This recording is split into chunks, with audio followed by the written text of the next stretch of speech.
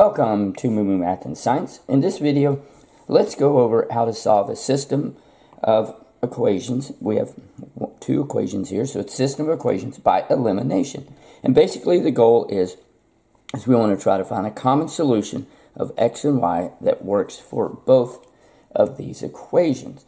So the first thing we're going to do, this is set up pretty easy. We know that we want to cancel out either one of the x's or the y's. And we have a negative 4x and a positive 4x. And if we add the two equations, these are going to cancel. So we're left with 6y equals, remember we're adding, and 6 and 4, 34 and 26 is 60. Now we need to solve for y. So we can divide through inverse operation of division. The 6 is canceled, and we have y equals 60 divided by 6 is 10. So now we have a solution for y.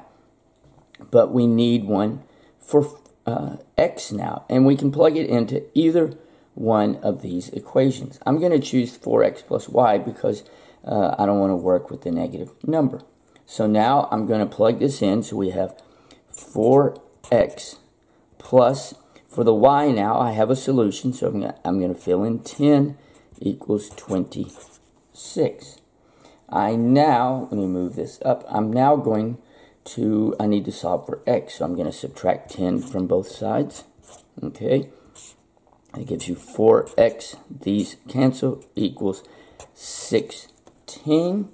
Okay, and now we're going to divide through by 4, and we get these cancel, and we get 16 divided by 4 is 4, so we get x equals, move this up some more, x equals 4.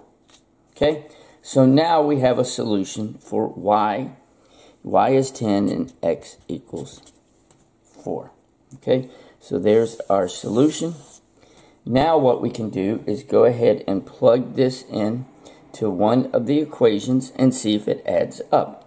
So I'm going to go 4 times 4 times 4 plus 10, and that should equal 26.